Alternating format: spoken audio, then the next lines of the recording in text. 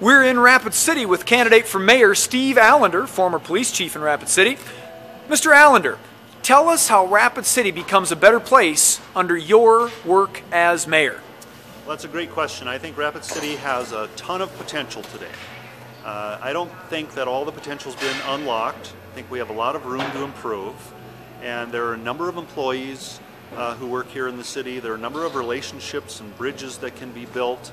And we need to investigate more public-private partnerships, more public-public partnerships, and making Rapid City the best it can be. One of the things is the vision.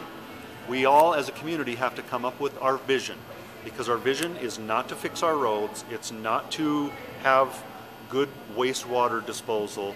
That's not a vision. Those are incumbent on city government to do anyway. Our vision is when we gaze up in the sky and decide how we want to describe Rapid City as the greatest place on earth, what do we see and how do we attack those roadblocks to achieving that vision?